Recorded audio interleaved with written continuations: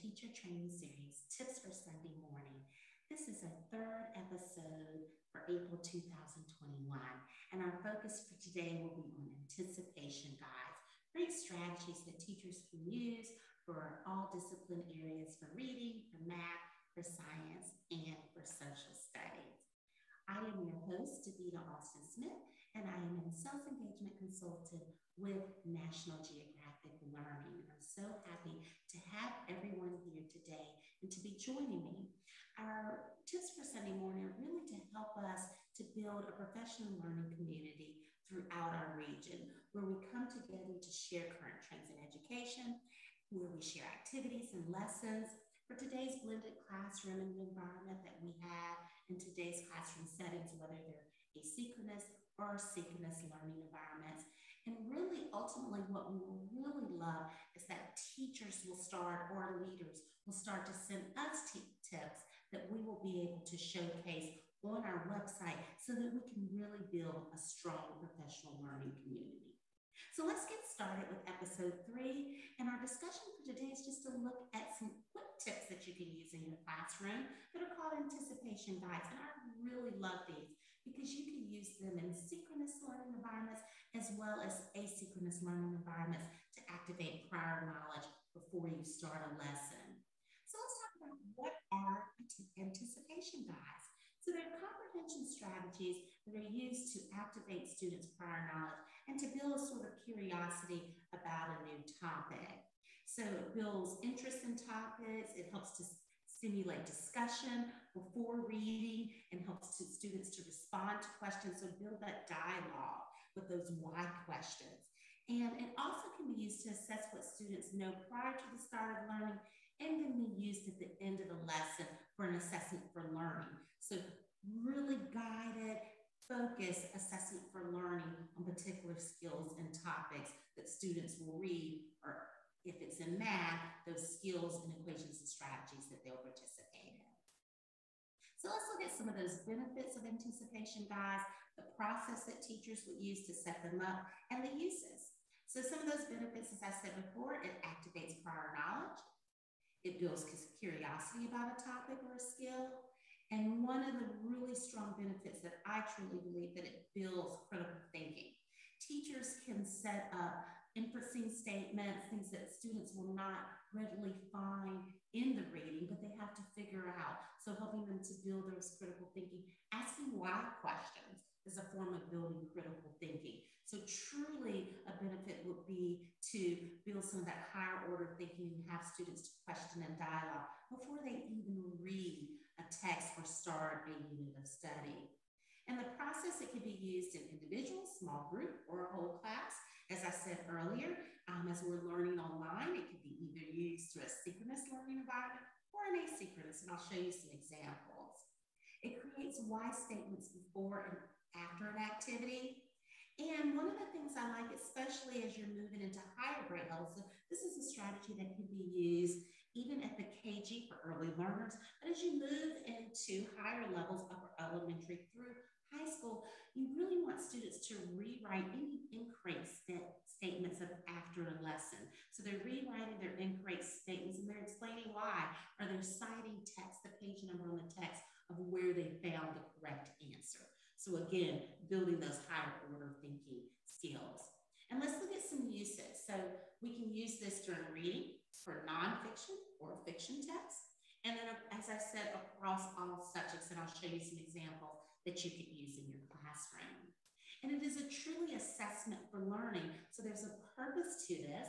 It helps to build, as I said before, activate prior knowledge, but the end, so the students can assess their learning as they're reading or starting a new skill. And this can be used for a unit or a chapter opening. So very easy to develop. Teachers would just include statements in the anticipation guide that address key concepts or some of those possible student misconceptions. So why this can be used for assessment for learning, we always knew as great teachers, before we even start a lesson, what are some possible misconceptions that a student may have? So you would put those in your anticipation guide to really help students to start thinking. You include statements that require making inferences from text, It also includes statements that purposely generate argument and debate.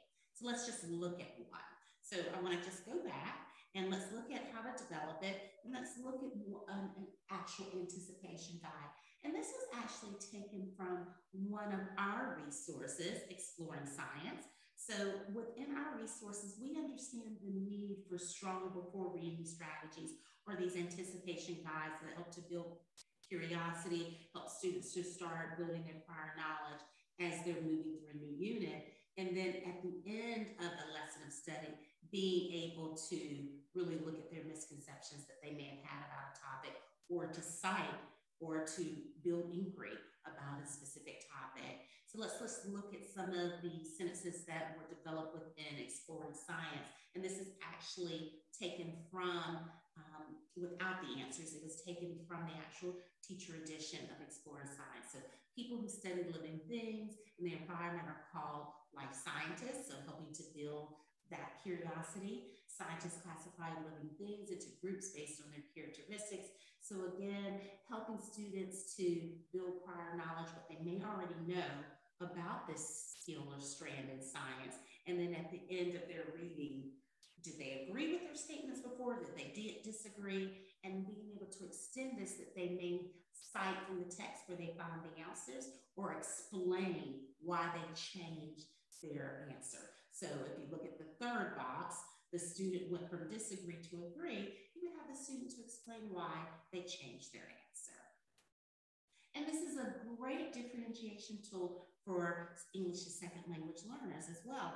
So anticipation guides, they don't always have to be in a written format, because some of our students may have a difficult time. Really, this is used to activate that prior knowledge, build curiosity, and then at the end, assess for learning. So it can be completed orally. It can be done in groups or pairs to help foster learning. So some of those multi-level groups that you would build. The number of statements can be modified per different groups or individual students. Use pictures, okay? Particularly, even if we take the English as second language learners, you can use pictures for your kindergarten or first grade, second grade learners. So just use pictures and they would respond to the pictures. Use simpler sentences so the student focuses on the content, not the reading. And you can differentiate the level of passages that the students would have to read, but on the same content. So those are some differentiators that you could put into the anticipation guides. So let's look at specifically for reading. And when I say reading, that could be across an English class or a science or social studies skill. And I love those before, during, and after reading strategies. So you could just see here a full lens of how you could use them for a before a strategy, a during, or an after reading strategy. So have students explain before reading their responses to each statement. So why did they pick the response? Why did they agree or disagree, even before you're reading? Again, helping students to build those critical thinking skills and to build their communication skills as well. So building 21st century learning skills. And then during reading, have students to read the selection to find evidence that either supports or disconfirms each statement. So a great strategy to use as students are reading. And then after reading, I said this earlier, but have students to rewrite those false statements to make them true. Okay, so again, building on their misconceptions, okay? And then use this as a discussion point in the classroom so that students can discuss what they have learned from their reading, okay? And here's just a full lens again of those before, during, and after reading strategies. And if you focus on the after reading, this can truly be used where students can self-assess their own learning, used for an assessment for learning, support answers with evidence or examples. Before reading, students are making those clear predictions, a pre-assessment for their learning, so you see how we link before and after reading, and then just look at the during reading, facilitating the discussion and dialogue. Students may annotate their thinking during reading. So this is truly why this can be taken for elementary, but as you're moving into middle and high school, have students to annotate on their anticipation guide, their thinking and their learning about a particular topic using the guide. And here's just an example of a reading lesson the students are learning about fables. A teacher used this in one of the schools that I worked in, and this is their before, you see after reading. And then you could take the same thing for students that have difficulty with reading, and they would just be answering true or false. So that's the way you can differentiate your anticipation guides. And let's talk about math in particular, because sometimes when people think about, or teachers or educators think about anticipation guides, they first think about just using it in a reading classroom only. But it can truly be used in math as well. So let's just look at some uses for math. It increases the comprehension while students are solving math problems by activating their prior knowledge about a specific math skill or a concept that they're learning for investigations and problem solving. And it's a guide. So students can use this as a guide by making those statements before you start a math lesson. Students can use this as a guide to help them to differentiate statements and challenge their thinking about a math topic or a concept. And again, just like reading creates the curiosity, and it motivates students to read the text or a problem to investigate the concept that they're learning. So let's just look at an example of a math anticipation guide. So this one's used for geometry. The same thing that you see in our reading class can also be translated to a math class. So you have your before, whether students agree or disagree. And then as you're teaching them, it helps to facilitate their understanding, building conceptual understanding of math concepts. They're practicing, so building their procedural fluency. And then after, you're going back and students self-assess what they have learned at the end of a lesson, okay? I've also seen teachers where the answers may change after learning to have students to show an example of the math problem or the concept in math. So that could be a way that you can extend with the anticipation guide in math as well. So let's just look at some clear examples of science. And I showed you one at the beginning, one that was taken from one of our resources, Explore Science. But really the purpose of anticipation guides in science are to help to build the scientific reasoning skills, understanding the scientific concepts. And I love number 3, but that's engaging in aspects of scientific argumentation.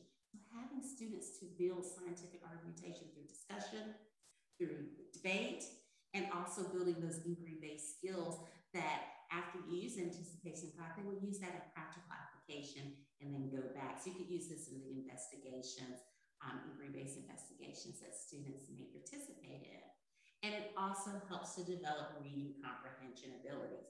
So many students, especially our English as second language learners, or even our students in special education, often they struggle in science because of reading comprehension. So again, by having students to think about topics beforehand, this is going to be used for that activating prior knowledge.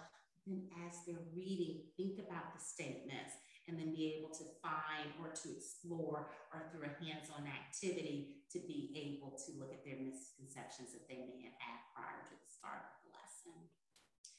And here's an example, another example of anticipation guide in science, okay? So I love that this teacher actually added a column, not sure, because students may not know. They may agree or disagree, or they may not be sure because they do not have a basic prior knowledge of the key concept that you're studying, okay? So this is great for you to even look at and use for a pre-assessment for where students are in their learning before you start.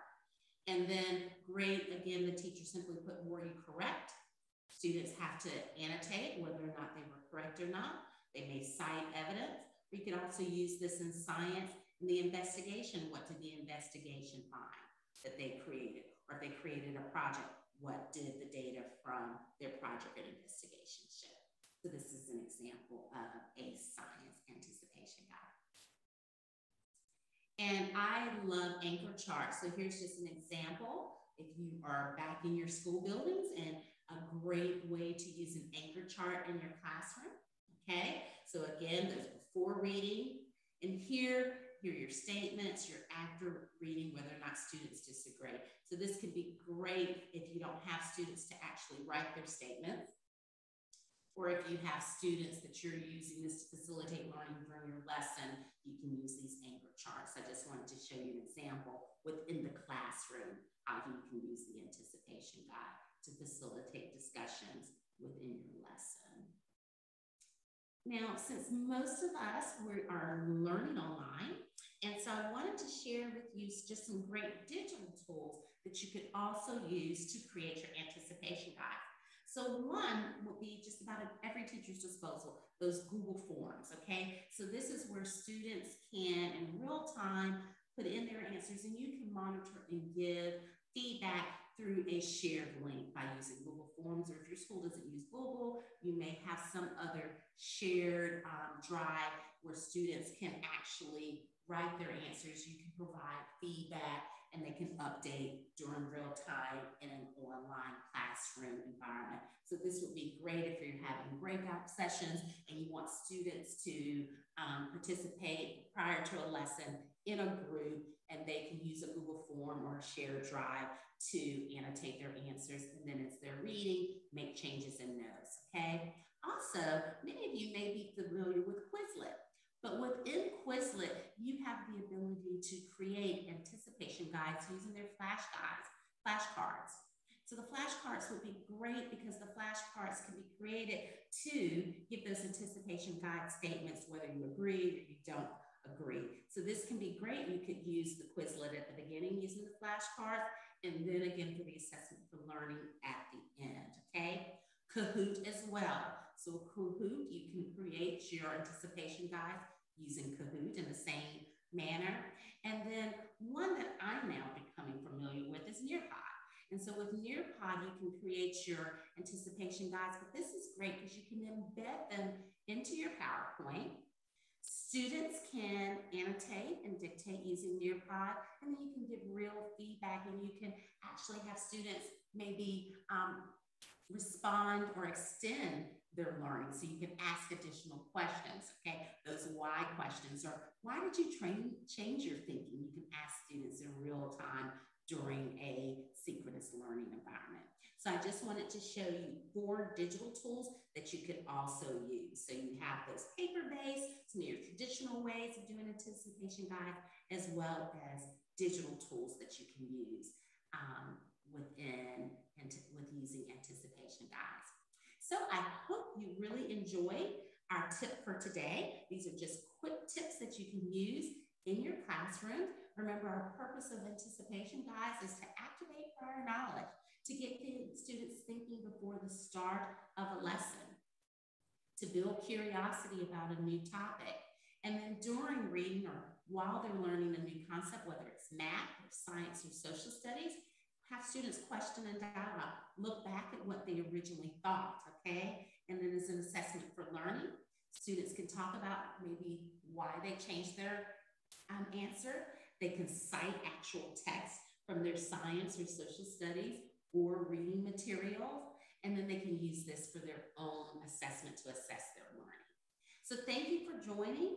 Please view our website where all of our tips for Sunday morning are hosted, as well as any new webinars that we may be hosted or any other student-facing events that we may have. Thank you so much for joining me for today's session, and I look forward to hearing your tips or you sharing your tips with our broader community as well. Thank you so much, and we look forward to seeing you next week.